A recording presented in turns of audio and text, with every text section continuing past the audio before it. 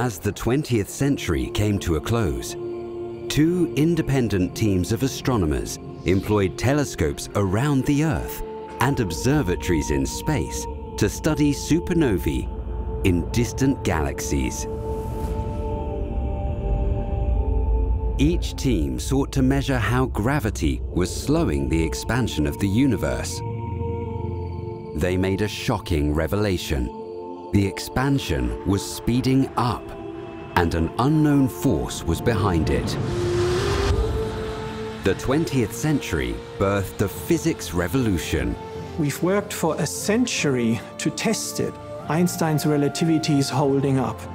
Scientists are unraveling the Big Bang. It's an explosion of space itself. And asking new questions of our cosmos. We're still not entirely sure how supermassive black holes form, but we've been able to detect that they exist in pretty much every galaxy. New instruments are confirming old theories. It has taken about 50 years for us to build an instrument that's capable of registering gravitational waves. And shedding light on the ultimate fate of the universe. We may be sailing off on an infinite journey of expansion.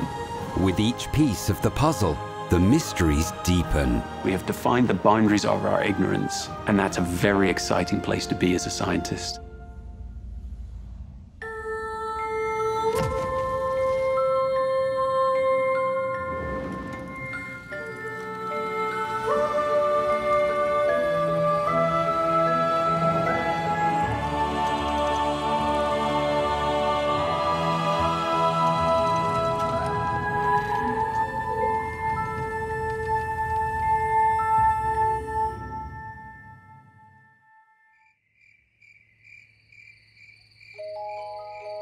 Humankind has forever sought to understand the forces that govern the heavens and the world around us.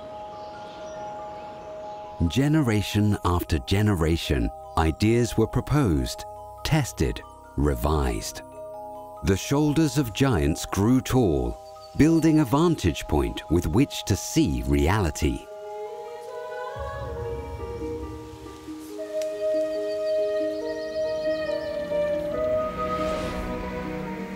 In the 17th century, an English polymath assigned mathematical theory to his observations.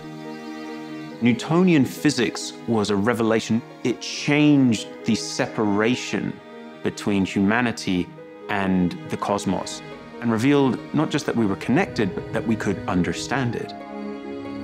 Isaac Newton published the first volume of his Principia Mathematica in July 1687. Within its pages, he detailed an equation for gravitational attraction. Everything in the universe pulls on everything else. Particles of matter attract each other with a force directly proportional to their masses and inversely proportional to the square of the distance between them. We were able to predict accurately where planets were going to be in the future, where they were in the past. We were able to find planets through the perturbations of that planet on another one. After William Herschel discovered Uranus in 1781, astronomers noted its curious path across the sky. Employing Newton's version of gravity, the planet's motion seemed to be influenced by a distant body. European astronomers and mathematicians got together and they calculated that if there was an existing planet outside of Uranus, then this would explain these funny movements. Two astronomers working independently each calculated the hypothetical planet's location in the night sky. A third trained his telescope toward that position. Collectively, they discovered Neptune. But there was one planet which refused to play by Newton's rules: Mercury. Tracing Mercury's orbits, its closest point to the Sun, its perihelion, moves ever so slightly every single year. The phenomenon is known as precession. Mercury's orbit never quite fit correctly with the classical model. It could not possibly be explained with Newton's law of gravity after we had observed it and seen the perihelion advance. One hypothesis, there had to be another planet even closer to the Sun, perturbing Mercury's orbit. The mystery planet was christened Vulcan, after the Roman god of the forge. While some hunted for Vulcan, others sought a new mathematical theory to explain Mercury's strange behavior. In 1915, a German physicist presented a new take on gravity.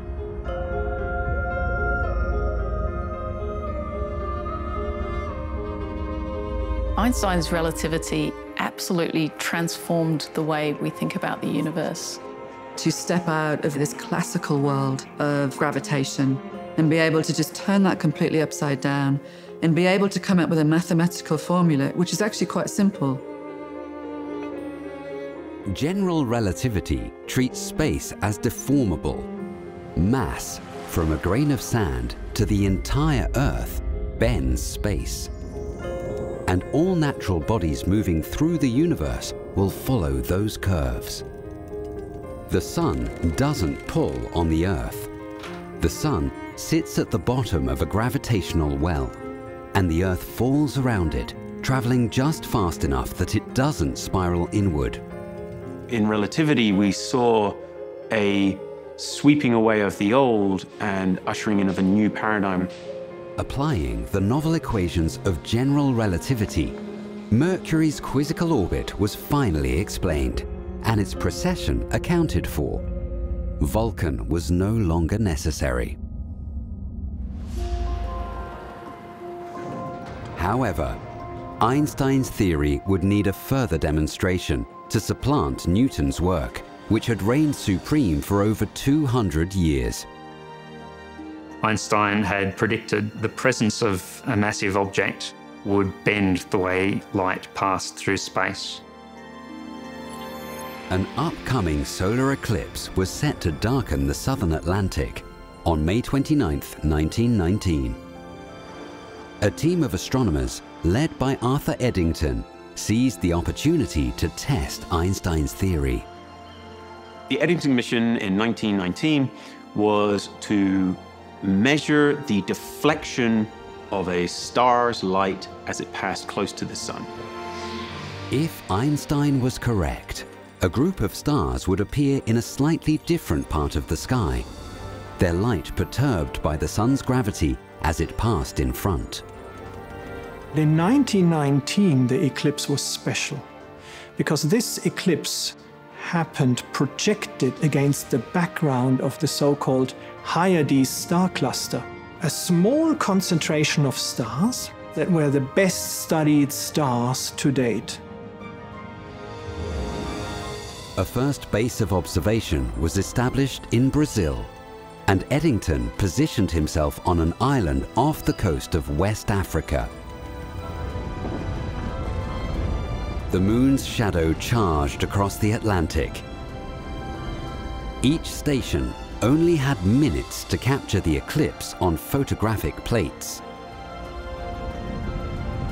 Returning to England, both teams announced their findings. Einstein was right. This experiment was incredibly successful, and the deviations in the positions absolutely confirmed Einstein's predictions.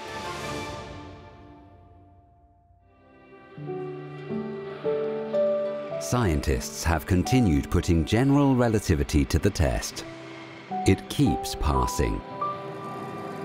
For several centuries, we've worked with Newton's gravity. Then came along Einstein with relativity and showed that in certain extreme situations, Newton's gravity doesn't really work well. Einstein was able to explain all of everything we saw. Even to this day, we've still not been able to go against his theories of gravity. Now, is Einstein's relativity the final answer? We've worked for a century to test it. Einstein's relativity is holding up. Precisely. I find that astonishing. It all came back to a simple desire to understand and have a more complete picture of our universe. While we can still use Newtonian mechanics in our day-to-day lives, Einstein's revolutionary notion of gravity is required to understand the universe. We need to look out to places where we have extreme densities, temperatures, and things are very dynamic. That's where we will really be able to refine our ultimate theory of gravity.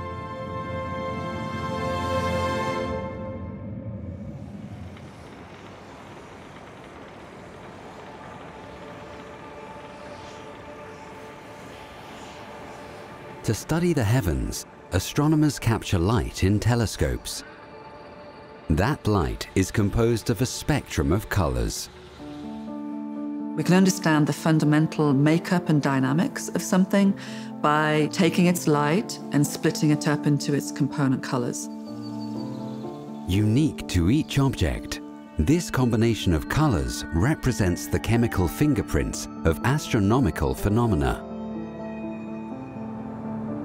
But to understand how a star or a planet could have such a fingerprint, scientists needed to surpass the classical understanding of the universe. They needed to reconceptualize the very concept of matter. The ancient Greeks envisioned the atom as indivisible, the most fundamental building block of substance. In the 19th century, scientists discovered it was far more complex. As our ways to study materials advanced in the past 200 years, the structure of the atom is no longer just one homogeneous thing, which is the smallest thing in the world. The atom was instead demonstrated to be comprised of several components, a nucleus where most of the mass was contained, with an electron that would orbit around. But according to classical Newtonian physics, the electrons in a planetary model would spiral down toward the nucleus, destroying every atom in existence. In 1913, the Danish physicist Niels Bohr introduced his model of the atom.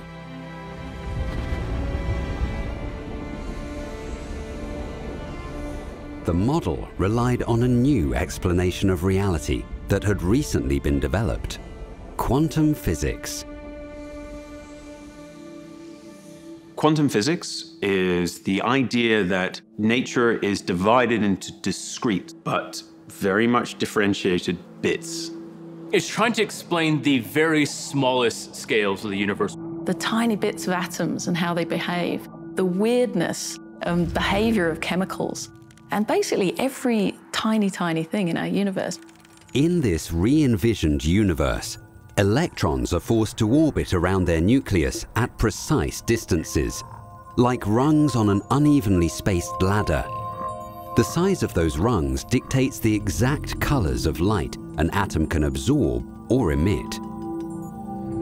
Each element has its own arrangement. We have a very outstanding challenge in trying to visualize and explain what the quantum world actually is. For decades, astronomers had been cataloging stars based on the missing colors in their rainbow of light, what they called spectra, and matching the missing colors to certain elements. If we look at a spectrum and we see certain wavelengths missing, we can tell which element in the star was responsible for absorbing that light. Scientists could utilize spectra to identify chemical compounds throughout the cosmos. The ghosts of unimaginably distant objects like quasars and pulsars can be made to tell their stories by manipulating the light that they emit. In the 1920s, quantum physics evolved. The particles within an atom were revealed to also act like waves. The electron is not in a position around the atom, it is rather spread out. There is a cloud of possible locations. The universe became uncertain, And that uncertainty helped solve a long-standing mystery of how our sun was able to shine. Under classical physics, hydrogen nuclei in our sun's core can't get close enough for long enough to undergo fusion. It simply isn't hot enough. But under quantum physics, hydrogen clouds can. The chance of fusion is astronomically tiny, but it's enough. Combined, the theories of relativity and quantum physics have allowed us to explain the intricacies of the universe. But employed in tandem, they failed to provide any answers. These are two theories of the way things behave which are mutually exclusive. They don't sit together, and yet they both work very, very well. When we try and describe big things with quantum mechanics, it makes no sense. When we try and describe small things with general relativity, that doesn't work either. Gravity, as we currently understand it, cannot operate within a quantum realm. There must be a theory out there that we haven't grasped yet.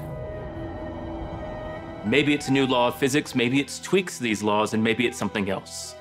Without a unified theory, we'll never be able to truly comprehend the beginnings of our universe.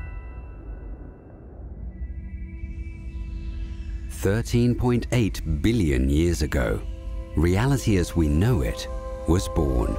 All of the material that forms our universe at a single point, that's the Big Bang. An infinitesimal spark became an infinite cosmos. It's not so much an explosion into space, it's an explosion of space itself. As the universe grew to an unfathomable size, stars began to shine and galaxies coalesced.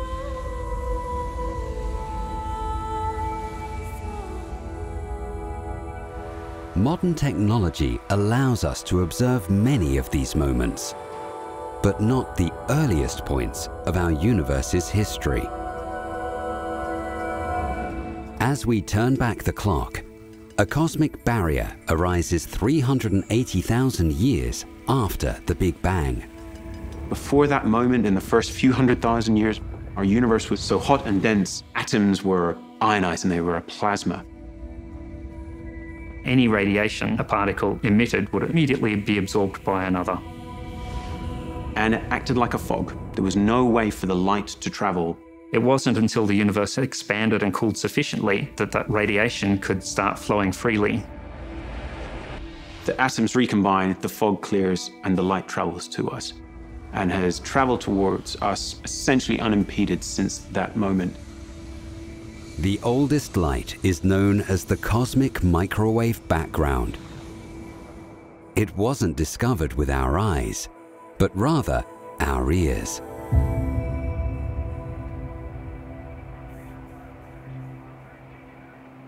In 1964, two astronomers at Bell Laboratories were testing their radio equipment, but something was interfering with the signal. Maybe it was caused by something in the Earth's atmosphere, and they spent a long time trying to remove it from their data. They went to all sorts of lengths to account for and remove the effects of this static. They thought it was actually bird poop they were looking at and had to clean it out because pigeons nested in their telescope. They didn't call it bird poo in the paper that they published, they called it a white dielectric material.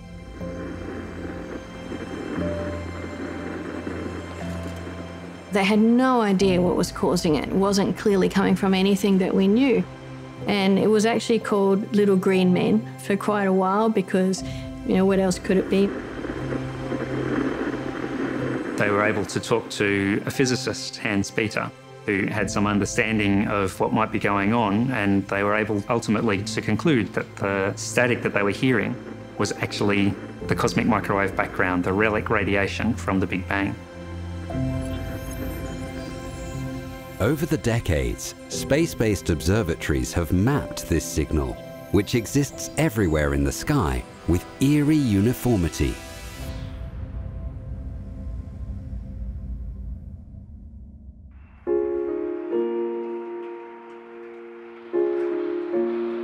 One of the very earliest measurements was made by a satellite observatory called COBE, the Cosmic Background Explorer.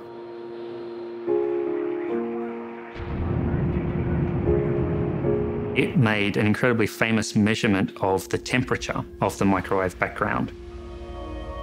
It is one of the most precise, most pristine measurements in all of astronomy, maybe in all of science. The remnant heat of the Big Bang was predicted to be a few degrees above the coldest possible temperature, roughly minus 270 degrees Celsius. The COBE mission confirmed that prediction. Our universe had a beginning and had been expanding ever since. The cosmic microwave background is actually pretty constant all over the universe. It implies that it was all produced in the same place. And this is what enabled the cosmic microwave background experiments to confirm the Big Bang theory. Following COBE, further missions exposed hidden structures of an infant universe, where gravity could act to form stars, galaxies, and the Earth itself. However, all that we've learned from the cosmic microwave background only takes us so far back, the 380,000-year barrier. Any earlier, and we have to rely on scientific theories and models. We can use Einstein's relativity to work our way back in time.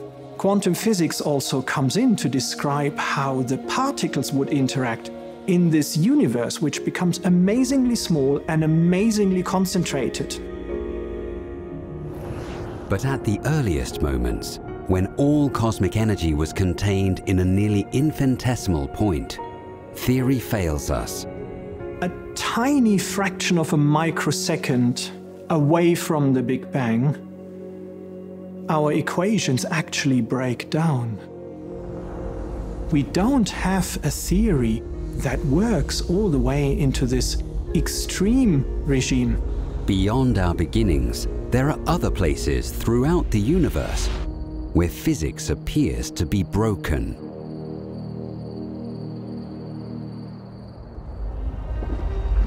The most extreme objects in our universe are invisible. A black hole is a region of space-time which is so dense and has such strong curvature that nothing, including light, can escape from it. Fundamentally, it's what happens at the end of the lifetime of a very, very massive star. For the largest stars, life ultimately ends with a gravitational implosion, a supernova. The mass that's left behind won't have any fuel to sustain it. It all crumples together into an infinitesimal point. A black hole. There is no surface, only an edge past which you could never retreat, trapped for eternity. The idea of a hole is very apt. You would look up and the universe that you had just left would be an ever narrowing well of light above you.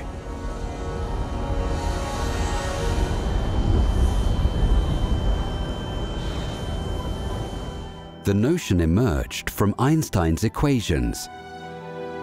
However, black holes spent decades as mere mathematical oddities, not real-world phenomena.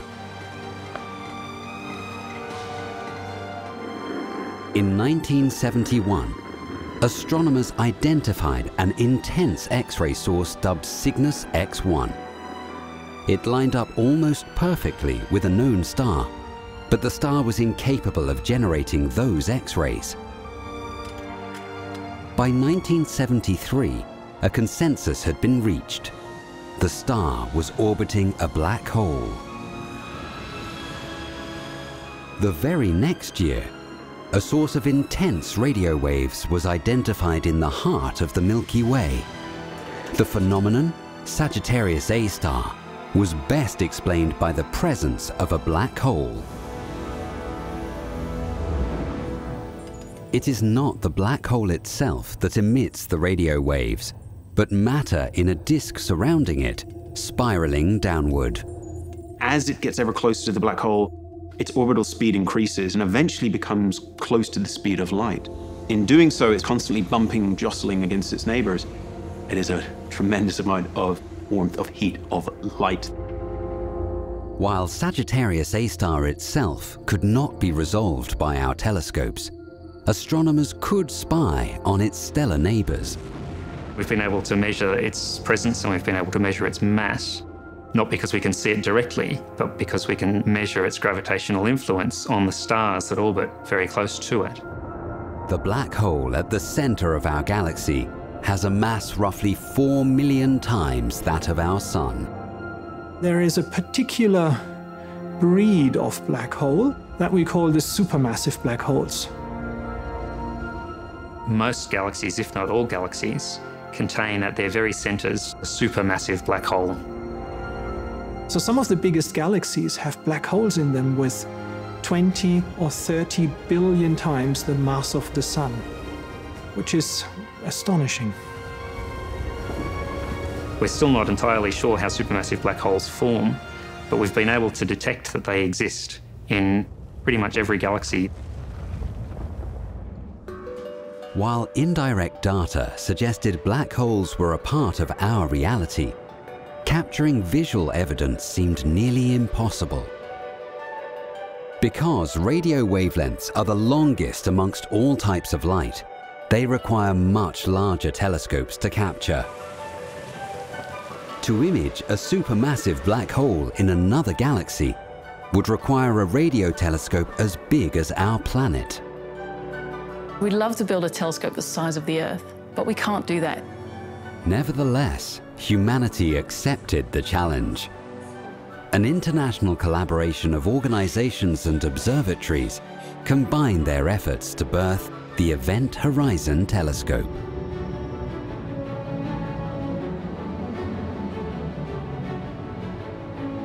We use several telescopes sited around the world, and we use them as a team to make a really good picture. You have large radio telescopes that are situated in varying places on the planet. You can combine those signals and you can simulate a radio dish, which is the physical size of those separations. Beginning with 3 observatories in 2009 and expanding to 8 by 2017, the Event Horizon Telescope set its sights on the center of Messier 87, a galaxy 55 million light-years from Earth. The data collected by each telescope was fed into a supercomputer. Each individual telescope, its story is combined with the others in this computer to create one incredible, clear, revealing picture. When the images were finally processed, they did not expose the black hole itself, but rather its shadow, measuring 100 billion kilometers in diameter. Nestled within a supermassive black hole 6.5 billion times more massive than our Sun. We see at a region where time stops. This is a very different part of the universe that we're seeing for the very first time.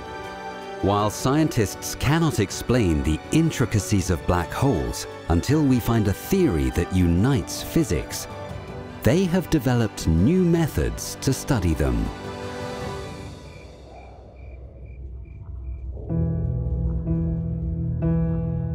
Waves of light are not the only ripples that traverse the cosmos. According to General Relativity, space itself can also ripple. Gravitational waves are caused by mass accelerating through space.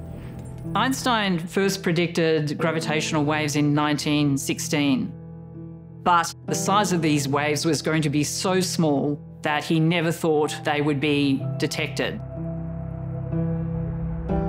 Only the most extreme events in the universe create measurable gravitational waves. When it got to the point that black holes were no longer ridiculed, the physicists started saying, maybe we can really seriously think now about building a detector. We would need a laboratory capable of isolating distortions of space smaller than an atom.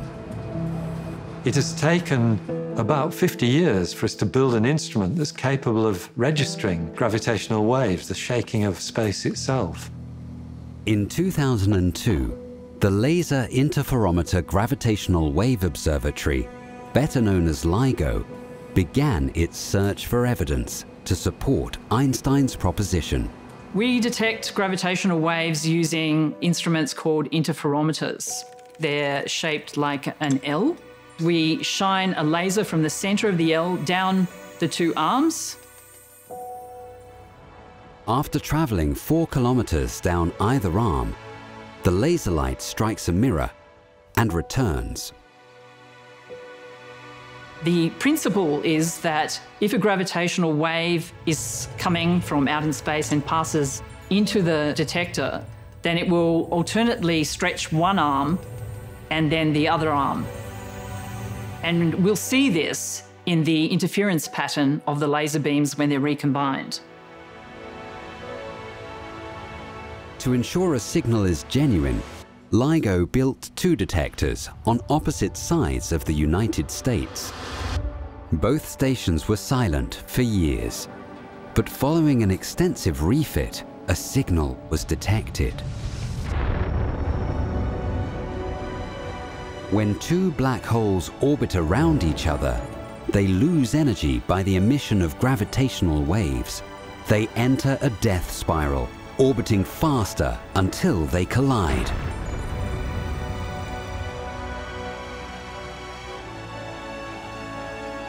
Ladies and gentlemen, we have detected gravitational waves. We did it.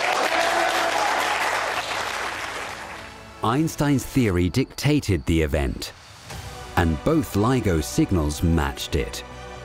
We detected the merger of 2 black holes, a collision 1.3 billion years old. Once we had the first one, it became obvious that we were going to get more and more of them as we increased the sensitivity of the detectors. LIGO witnessed another type of collision 2 years later. The second really major detection for LIGO was a binary neutron star collision. When they collide, they give off all kinds of signals. Unlike a black hole merger, a neutron star collision could be witnessed not just with a gravitational wave detector, but optical telescopes as well. We were fortunate to be able to localize the area in the sky for that signal to a very small patch. We sent it out to the astronomers, and this created an unprecedented avalanche of telescope satellites around the world redirecting their programs of observing. That had a flow-on effect. Everybody could image it in radio, X-ray, and so on. And this gave us an enormous amount of physics that we didn't previously have. Humanity entered an era of multi-messenger astronomy, studying the same object using a combination of information sources and employing multiple phenomena to confirm, enhance, or contradict our previous notions of the universe. Whether it's radio waves, light you can see with your eyes, X-rays, it requires a light particle that travels through space. If we are wrong about our view of light, everything in our universe is essentially wrong. So gravitational waves offer an independent way of measuring the universe. It gives you a holistic picture of what is actually going on out there. The more messengers you can use, the better informed you are about how the universe works. Messengers that come from traditional ways of viewing the sky, that come from particles, using all of the available information. That is how astronomy is progressing, and big collaborations are being formed between specialists in the different disciplines. It's a bright future for astronomy. More powerful gravitational wave detectors could reveal the earliest moments in the cosmos. While the oldest light takes us no further than 380,000 years after the Big Bang, the oldest gravitational waves would reveal our history up until a tiny fraction of a second after the universe's creation. I look forward to that with great interest because it may turn out that we've got it all wrong. And when we look at the gravitational waves, perhaps they'll tell us a different story from what we're expecting.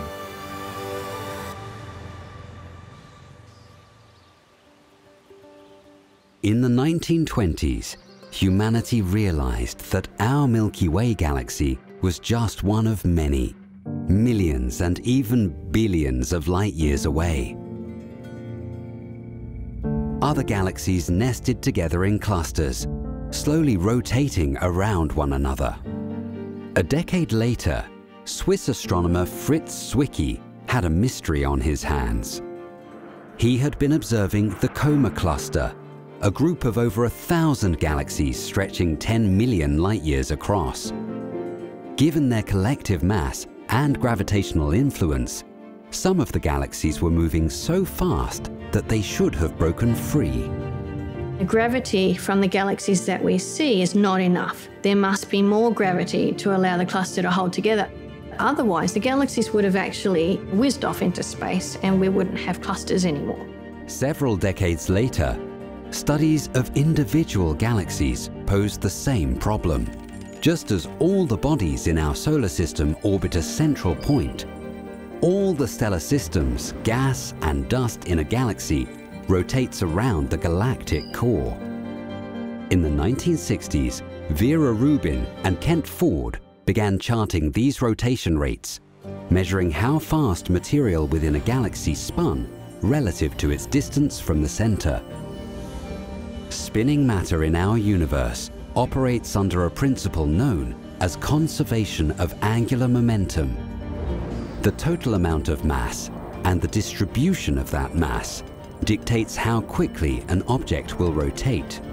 You could do this right now. You could spin around in your desk chair and test it that as you move your arms out, you slow down, and as you move your arms in, you speed up.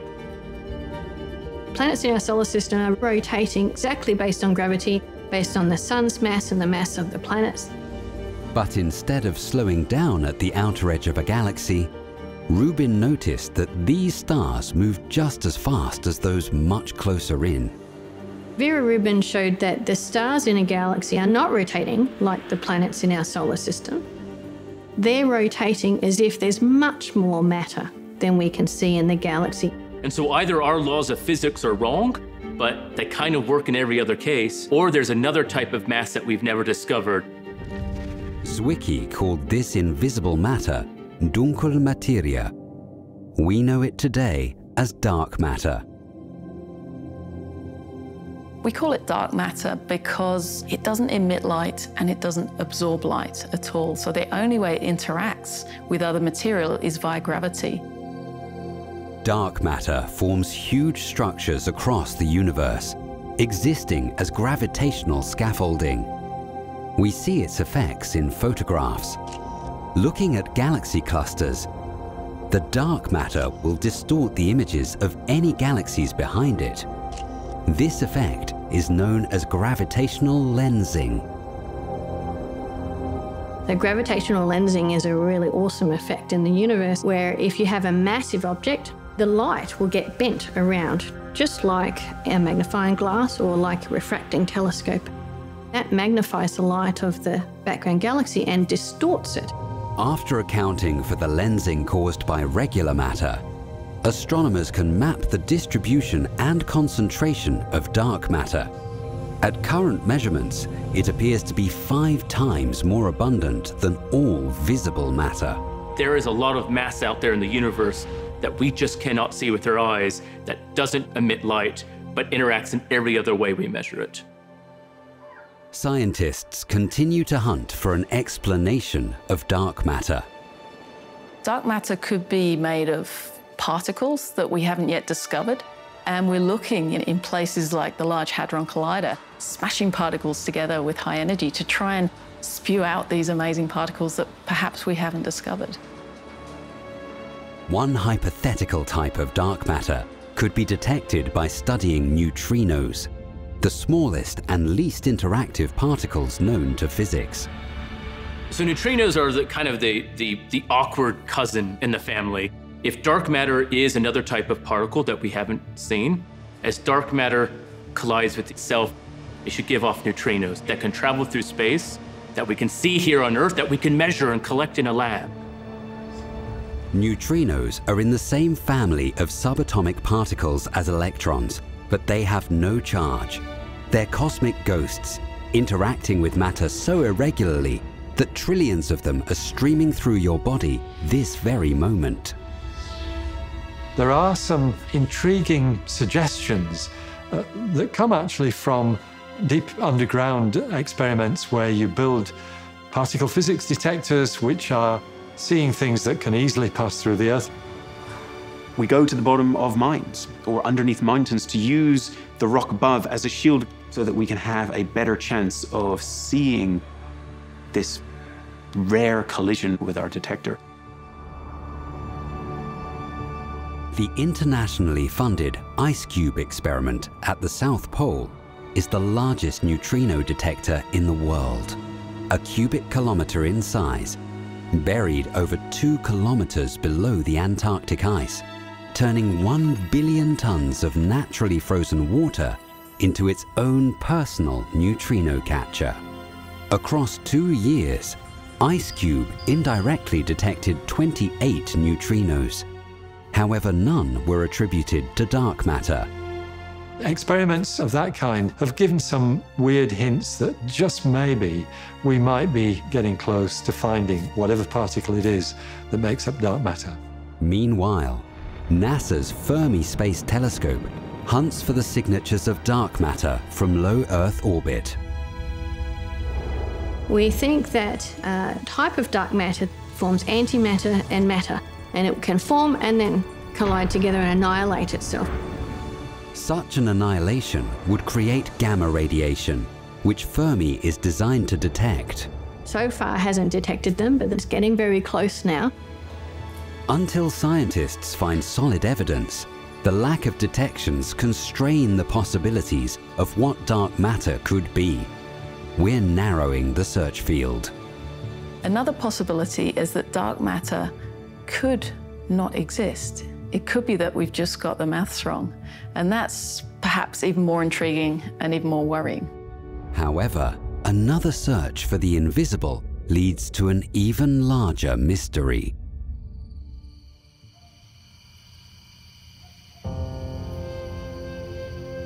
It was astronomer Edwin Hubble who revealed to the world that our galaxy was just one of billions in 1924.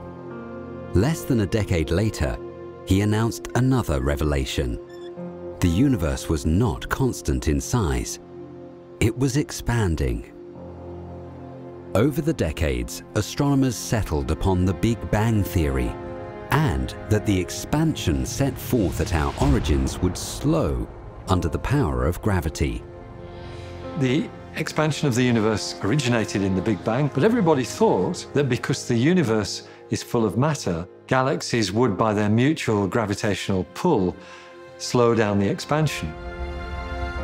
Eventually, the universe would begin to collapse. The race was on to calculate when. People were trying to set out how fast the universe was slowing down. When was the universe going to stop and collapse back on itself? In the 1990s, 2 international teams began measuring the expansion, utilizing some of the brightest phenomena in the known universe. Type 1a supernovae.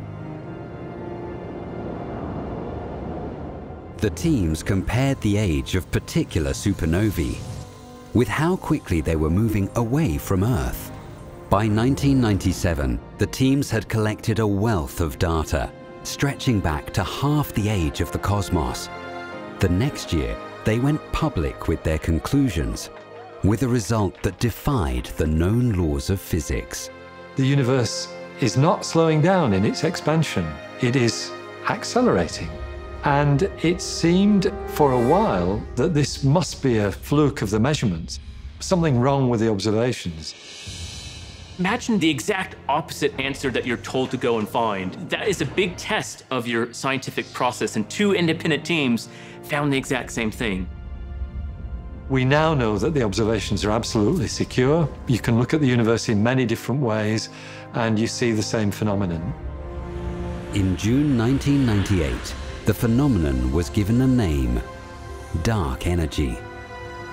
At the turn of the millennium, a supernova hiding in Hubble Space Telescope data added to the complexities of the universe. 10 billion light-years from Earth, it was the oldest found up to that point. It revealed that billions of years ago, the universe's expansion was as physics had originally predicted.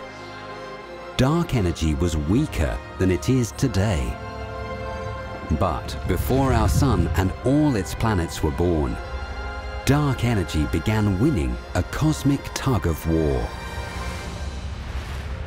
pushing galaxies apart with more strength than gravity was pulling them in. The mystery of dark energy tantalizes cosmologists. Well, I think the most exciting breakthrough in cosmology is the discovery that the universe is accelerating. So what's causing it? Particle physics says that there is an energy of the vacuum itself. And in fact, if that had been the dark energy, the universe would have ripped itself apart, probably within the first second of its existence. It's often been described as the worst prediction or mismatch in history.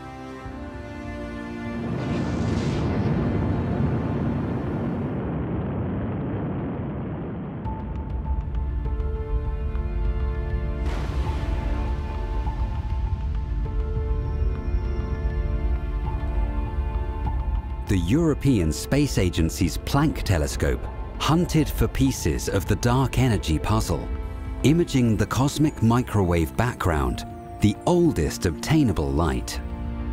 This data in hand, astronomers calculated the exact composition of the universe.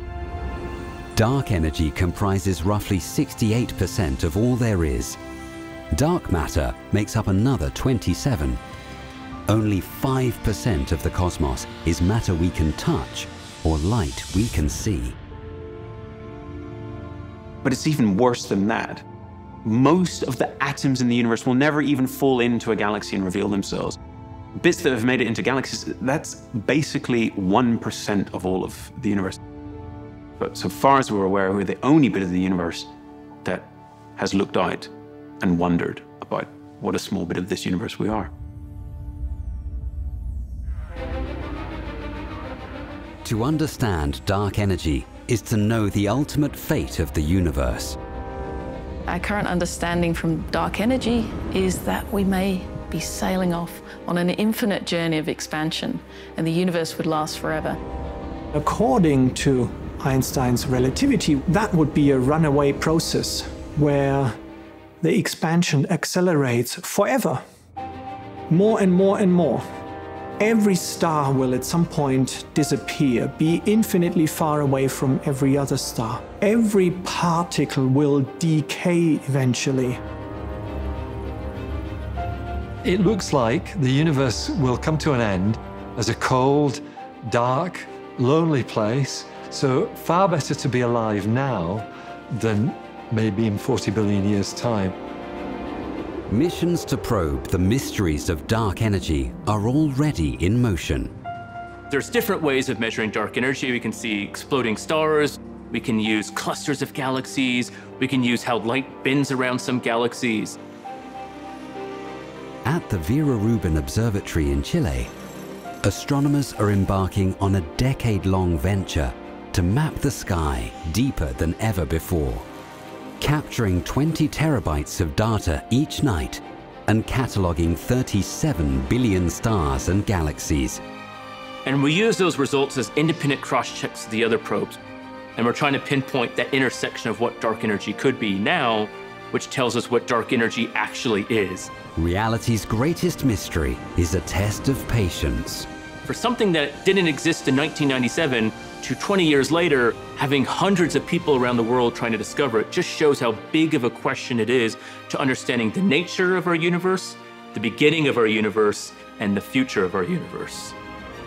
We have defined the boundaries of our ignorance, and that's a very exciting place to be as a scientist.